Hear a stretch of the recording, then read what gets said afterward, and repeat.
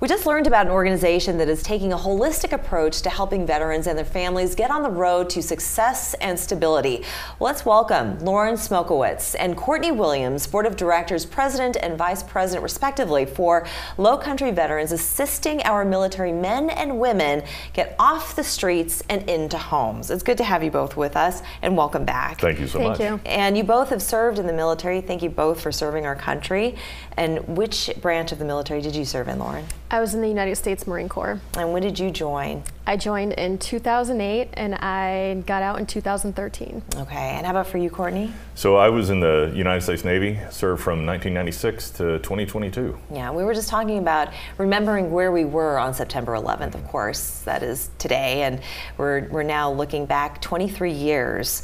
Did it reignite something within you when 2001 came along to further pursue the protection of our country, pursue the uniform, as it were? Of course. I mean, I was actually serving in Washington, D.C. at the time, so it had a direct impact on myself and my colleagues, and continues to do so even to this day. Yeah, and you joined a few years after that occurrence and that horrible tragedy. And I would imagine that after leaving the military and coming back into civilian life, have you come across some comrades of yours that have fallen into homelessness or know someone who has suffered homelessness as a result? I have not personally had any comrades that I knew that have fallen homeless.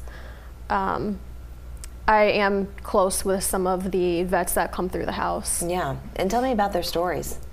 So it all depends. Some of them, it's really just situational. They just don't have that support network that some of us do have, and they just end up needing some sort of assistance, and that's where we come in. Yeah, and why is that though? What is some of the support that they're lacking that has forced them into living on the streets? Sometimes they don't even know about the benefits they qualify for. And so that's one of the things that we try to do is they come to us through the VA. We partner with the VA to have the people come into the house. And once they're in the house, it's about a 90-day process to get them ready to move back out, and we make sure they get their VA benefits. We help them with job training. We help them maybe find a job if they need that help. So we can get them that assistance that they really need to be back on their feet. Did you know anyone personally coming out of the service that was not able to sort of make that easy transition into Not personally, as far as actually going homeless, but I certainly know a lot of people that have struggled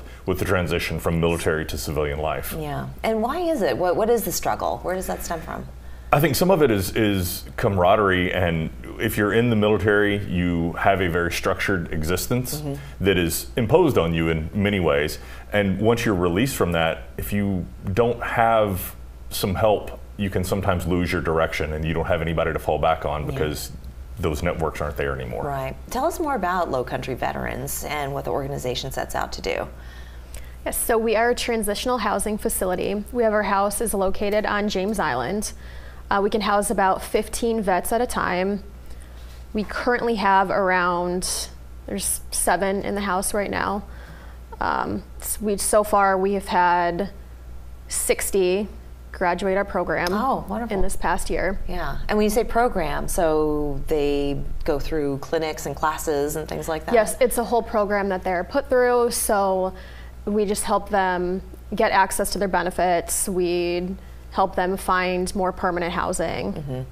And what else? I know that finances are often a very sticky point for veterans, not able to get on a good, solid financial foot. Right. So that's part of what the program is helping them understand budgeting. They're required to save a certain amount of money while they're in the house so that they have a fund set up for when they graduate the program. Right. And what other programs? Is there counseling? Is there any level of therapy? We have a social worker that works directly for the house who helps in all of those aspects. We also connect them with the VA clinic in downtown so that they can get help through them as well. Okay.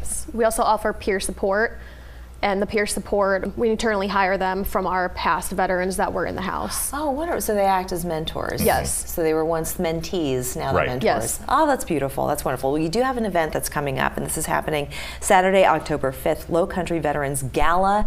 You might hear these pipes sing the national anthem. You may also recognize them because Mr. Courtney here, he came onto the stage and he performed as the Grinch. The So we're Grinch. hoping that this Christmas he will do so again. Can you give us just a little bit? You're a mean one.